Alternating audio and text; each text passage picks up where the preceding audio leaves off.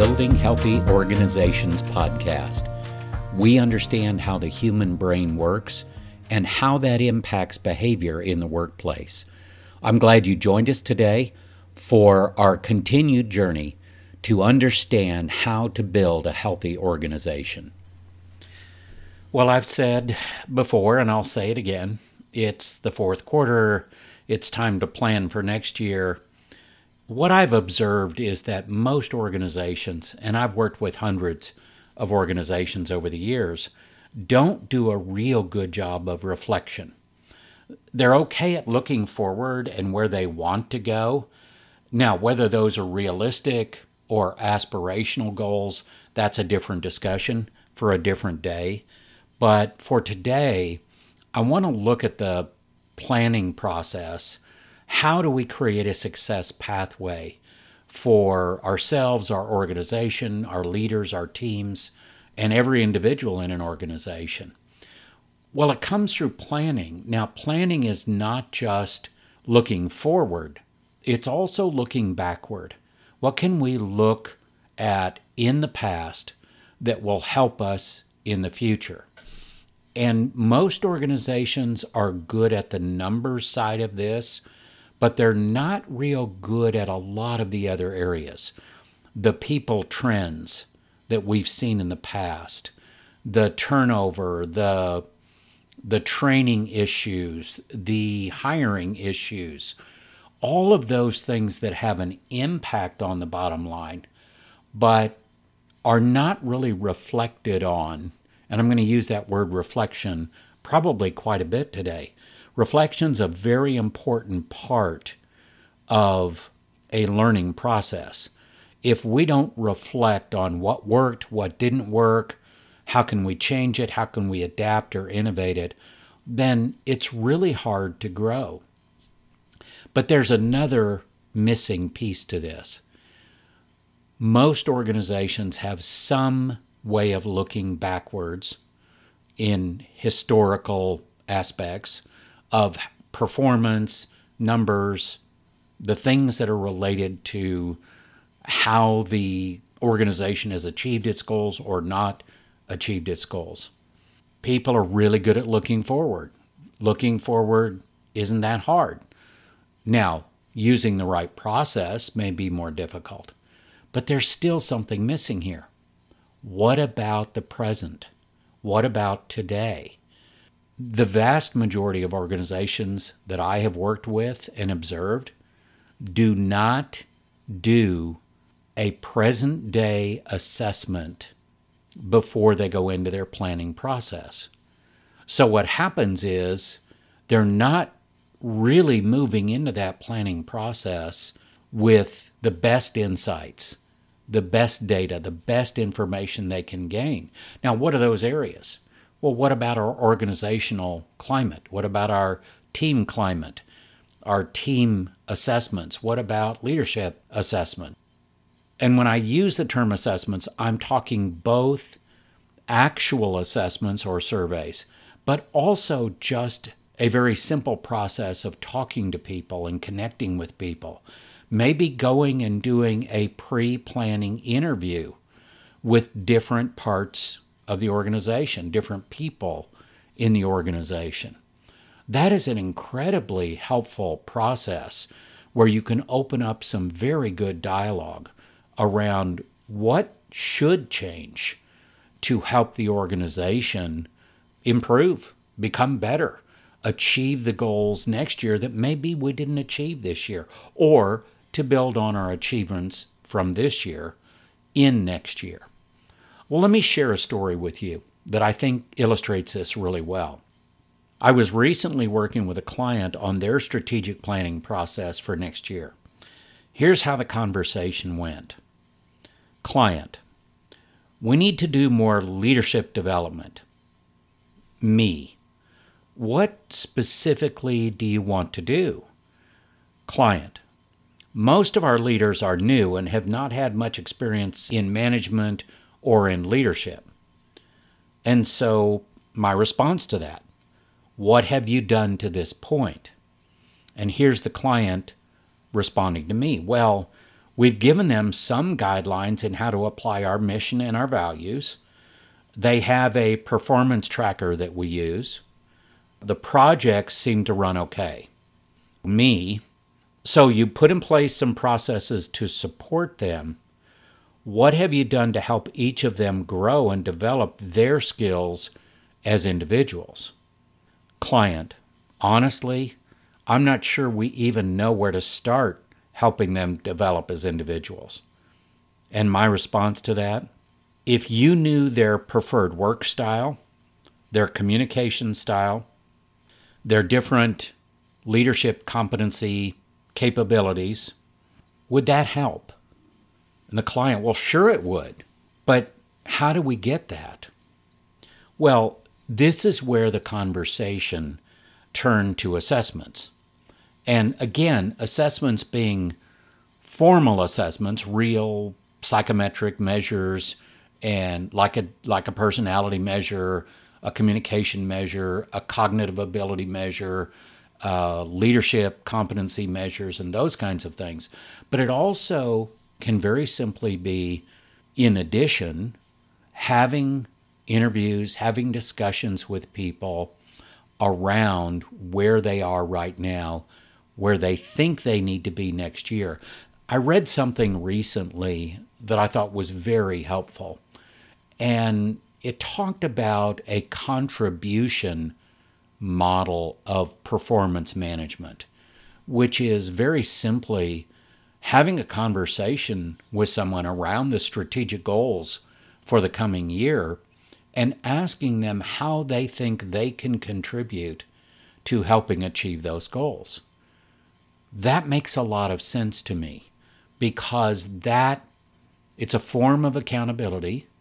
It is a form of investment of that individual's effort and how much they're willing to engage. And it's also an agreement. They're talking about what they're willing to do. And then the manager leader and the individual employee can have a discussion about, is that a good thing? Are we in the right direction here? Does that work for us? These are all things that add significant value and bring real clarity and focus to the planning process. You won't hear me call things strategic planning as much as you will hear me call them success pathways. And there's a reason for that. Success pathways are far more than a set of goals and objectives. They're a roadmap in how to get there.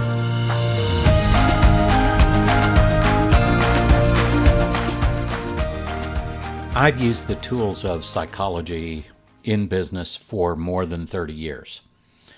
There's great power in using assessments when they're used correctly. Let me take a short sidestep here and talk about that. I talk to a lot of people and organizations who have their very favorite assessment.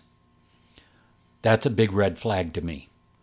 Using one assessment to make employment decisions is a door that you open to liability, because most of the legal cases I've seen won around assessments, almost inevitably, it will be an organization using one assessment only and using it incorrectly. And there are many things that you can do to overcome that. But I am a proponent of using multiple assessments to correlate different data points to give you the very best insight possible. Now, yes, I'm a certified assessment professional. At one point over the years, I've used hundreds of different types of assessments. I don't use that many today, but maybe a dozen or maybe 18 different assessments, but using them in the right packages for the right purpose. So when I say power in using assessments, it is really there, but you're never going to get the full power out of that if you're not partnering with a certified assessment professional who's certified in multiple different types of assessments. You'll have a lot of people certified in one type of assessment. But if that's all there is, then are you getting the full picture? I would rather err on the side of caution from an insight perspective, using some additional tools to gain additional insights, and then correlate that data to make sure that we're getting really good information that will give us good direction so we can make our very best decisions. So that's my little, sermon on how to use assessments. Let's go on and talk about, in the context of what I call planning, so that's strategy planning, people planning, all of that. Assessments can provide insights and bring focus and clarity you cannot get in any other way. Let me explain what I mean by that. I have assessed leaders for years. In some organizations, we assess them every year, sometimes even more often than that, maybe twice a year. What's interesting is I can see changes in that leadership assessment for a specific individual over a period of time, which is also a good thing. You want to see the trend, the trajectory of that leader's growth, and their growth in capacity, their growth in capability, their growth in acumen. You want to see those things happening, and it's a great way to track those things. But that's why it's important when you think about a planning process to ensure that you know where you are today. Where are your capacities and abilities and specific skills? How are those set up for what you're trying to accomplish in the future? And if there's gaps, then you can address the gaps through training, through development, through coaching. By the way, have you ever seen a professional athlete without at least one coach? No, none of them do that. Why? Because a coach brings out the very best in an individual. They're not there to do the work. They're there to help empower the individual to operate at their highest level, to focus on the things that are important, to really develop themselves in a way where their trajectory maintains that upward movement. Let me ask a few questions here. If you consider one of your top performers, just think of a top performer that you know. Do you know what makes them a top performer? Could you identify a development roadmap to turn other employees into being a top performer like this person? Thinking of your highest performing team, what makes them the highest performing team? Can you identify the characteristics that drive their performance? Do you have an idea of how to increase the performance of other teams? Do you have a way to identify potential leaders for the future? Do you have a hiring model that provides objective measures to ensure a better hiring process? These are all questions that can be answered through a well-designed and implemented assessment process. Even better, you can gain a competitive advantage in the marketplace by leveraging assessments for hiring, for development, for coaching purposes, and for our specific focus today, creating success pathways for every person. We need to start with good data about where they are right now. How can you know how to help a person enhance their capabilities, enhance their capacity, their skills, their leadership abilities, if you don't know where they are right now? We're kind of shooting in the dark if we don't know those things. That's why I recommend considering an assessment process be put in place prior to what is probably one of the most critical planning processes you're going to do all year long.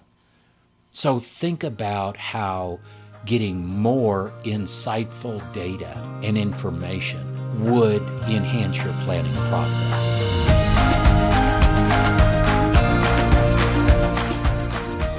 It really comes down to this: better data, better insights will help you make better decisions. You wouldn't make a critical decision without getting the best possible information that's available to you. People are the most important asset that any organization has. So getting the best data possible enhances the decision-making process around people and planning for people development, hiring new talent, all of the things that are going to impact the human capital side of your organization. The key to leveraging the power of assessments for planning, for development, for selection of talent is to choose the right mix of assessments that will give you the data that you need to make your best decisions. This is where a certified assessment professional like myself, certified in multiple types of assessments, and I want to stress that. It shouldn't just be, oh, we're certified in personality assessments. Well, that's great, but that's only one type of assessment. What about cognitive abilities? What about emotional intelligence? What about leadership skills? What about practical management skills? And you name it. I mean, there are all kinds of different types of assessments that could be added into that list. But those are some of the critical ones. Finding somebody that can bring that toolbox to you and really partner with you in your success in the planning process, in the development of your people, that is a competitive advantage that is unique. Let me share what I mean by how an assessment can help you in your planning. I'm looking at the assessment results for a client of mine who I recently did a team vital signs assessment on. Vital Signs is a product of 6 Seconds, largest emotional intelligence organization in the world. Very tied in with them, very appreciative of the hard work that they put into these tools to really give you actionable data. And I stress those words, actionable data.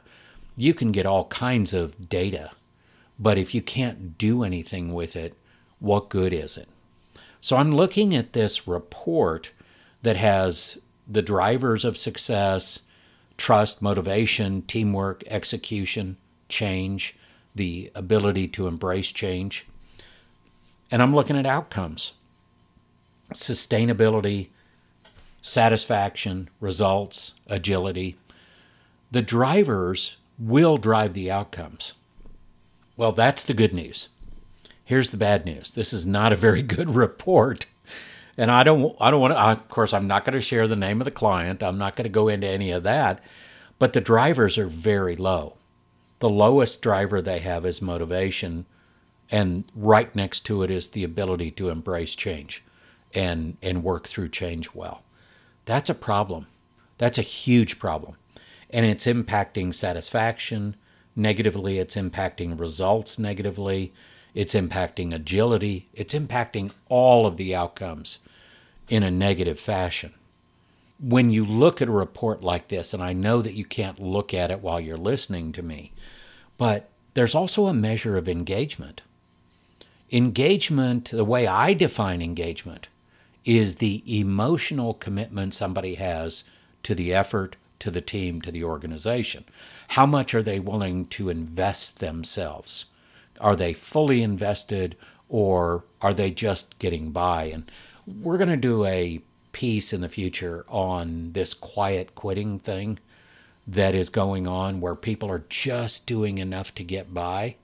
A lot of the virtual and remote workplaces have really added to the potential for that to happen because people are not in the office setting anymore. Engagement is very important. What I'm looking at here, they have 0 people engaged, 11% are neutral, and 89% are disengaged. What is disengaged? Actively moving away. This is a really disturbing report for this team, a very concerning report. These are the kinds of things you can see. Now, not every team shows up at this very low level of measure, obviously, but it does give you very, very actionable data. If we know that change and motivation are the 2 lowest drivers, that's something you can plan to change in the year to come. This is how you can use an assessment like this to plan for the future. And you can cascade that down into the team itself and decide, do we have the right people in the right places? What do we need to change? This same assessment, by the way, is available for organizations. There's a 360 format for leaders, and that is a very powerful tool. Having peers, supervisors, others rate a leader and provide input to a leader, that is a powerful tool. So these types of tools, highly validated. We just saw a 15-year research study come out of this toolkit that is giving us some insights that are excellent for planning. And I highly recommend you go to the 6 Seconds website. It's the number 6seconds.org, and you look up Workplace Vitality Report 2022. Workplace Vitality Report. Download that. That is an eye-opener. It is something that may very well change the way you plan for next year, if you have a chance to look at that. So what kind of strategic insights can we pull out of this? And there's that word, strategy. One of the most difficult things to plan for is people. But it doesn't have to be that way. If you use the right assessments in the right mix, here are the insights you can gain.